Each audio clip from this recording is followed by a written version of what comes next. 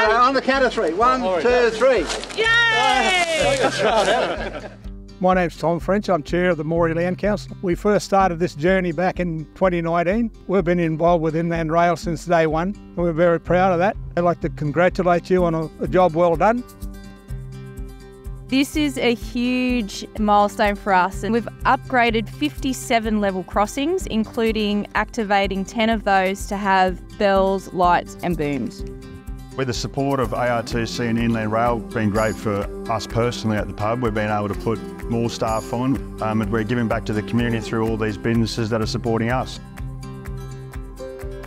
When I found out that the Northern Inland Rail was coming through, I was very excited when I found out that I was getting the role. I got the opportunity to do a Cert 3 in construction.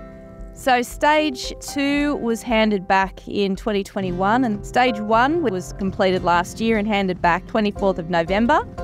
And now we're here standing at Stage 3, which takes us from Camara up to North Star. The Inland Rail project has been one that's been on the government's drawing board for decades really, and it really was a pipe dream, getting transport from Melbourne through to Brisbane and straight through our shire. We're an agriculturally based community, so to be able to put that in containers on a rail will create great cost efficiencies for our farmers. And it's things like the Inland Rail that create this opportunity, and we need to build off it. Thanks so much to all of our project stakeholders. I really appreciate all their hard work over the last few years working to deliver this project.